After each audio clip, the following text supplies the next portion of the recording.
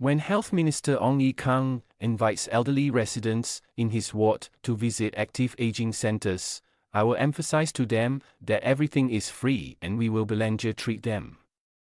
Their faces, without fail, will always light up.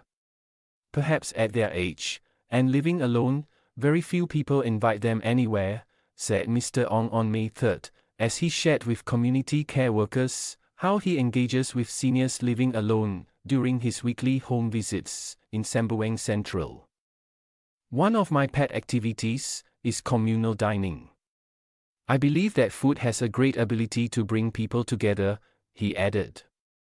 I have been nagging our resident committees RCs to work with active aging centers AACs to implement weekly communal dining at the void decks or RC centers, where it is very convenient for seniors to gather to prepare food and enjoy it together.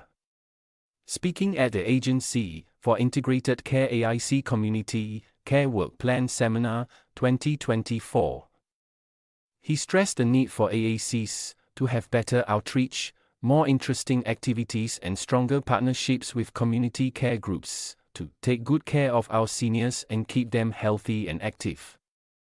Singapore is rapidly aging, with 1 in 4 people set to be 65 and above by 2030. But even before that, by 2026, the island will be super-age, which is when the proportion of the population aged 65 years and older reaches 21%. In fact, 7 of the island's 24 regions are already there: Jurong East/Boon Lay, Clementi, Bukit Merah, Ang Mo Kio, Serangoon, Toa Payoh and Geylang.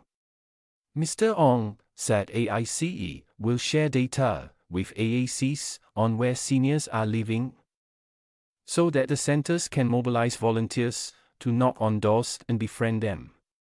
There are currently 208 AACs, which are drop-in social recreational centers that extend support to seniors living nearby and provide them with the opportunity to build strong social connections, take part in various activities, and contribute to the community.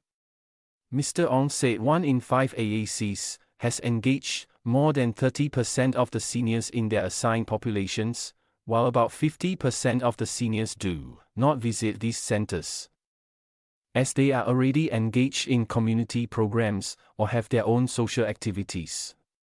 The number of seniors engaged and taking part in AAC activities each year has increased from about 17,000 in the 2021 financial year to more than 49,000 in 2022, and 2024's engagement is expected to far outstrip 2022's. He also noted that many AAC activities are going far beyond the stereotypical programs. NTUC Health AAC has robotics coding sessions, while Montfort Care's Good Life Studio in Bukit Permai has carpentry and woodwork training, which will help to attract more uncles. He said active aging is not a new objective, as his ministry had implemented many programs, but none as comprehensive and far-reaching as Age Well SG, a multi-ministry program rolled out in 2023 that focuses on preventive care through measures that keep seniors active and social. Age Well SG is for the long term, covering all parts of the island, with deep intervention in communities, and will be well-resourced, Mr. Ong said, adding that his ministry will disburse about $100 million to the AACs in 2024. A significant jump from $60 million to 157 centers in 2023. We also need to get seniors to volunteer under the new National Silver Guardian program, he said, referring to an AIC initiative to get 400 seniors, called Silver Guardians, trained by 2028 in areas like befriending other seniors or organizing activities at centers near their homes or workplaces. The minister said AACs should also leverage and synergize efforts with other organizations that are already actively reaching out to seniors in the community, such as the People's Association, Health Promotion Board, Sport SG, religious organizations, and interest groups. In the same spirit, AACs should not confine activities just within the four walls of their centers, but make use of all spaces in the community, void decks, fitness corners, coffee shops, parks, libraries, and community clubs. Many activities will be co-organized with other community partners. The number of seniors here aged 85 and above has risen by almost 80%. From about 36,000 10 years ago to about 64,000 today, and these older seniors will need a lot more support, Mr. Ong said. 60% of them are frail to severely frail, while about 78% have hypertension and diabetes. The health ministry's job is no longer sick care, but to help them recover and get back to their normal lives after a bout of sickness.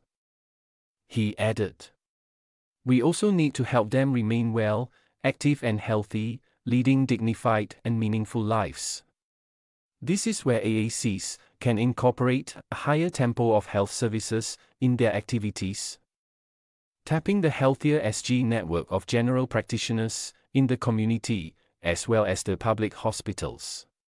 The DNA of this sector is to do good together.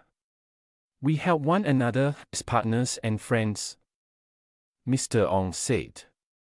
The relationships with the seniors and cooperation between providers are core to the success of the community care sector. As their needs change, seniors may move from senior care centers or day care to requiring home care, nursing home care, or hospice and palliative care, and may be made to go through repeated care assessments at each stage. To smoothen the process, AIC is rolling out a common tool to cut down on or get rid of repeated assessments. A common care plan will also be developed for each senior, who will have an assigned single point of contact to ensure information flows across all care providers within an area. Our seniors belong to the generations that built Singapore. They are our parents and grandparents. Most have already retired and are in their golden years. They deserve to age with purpose and dignity, Mr. Ong said.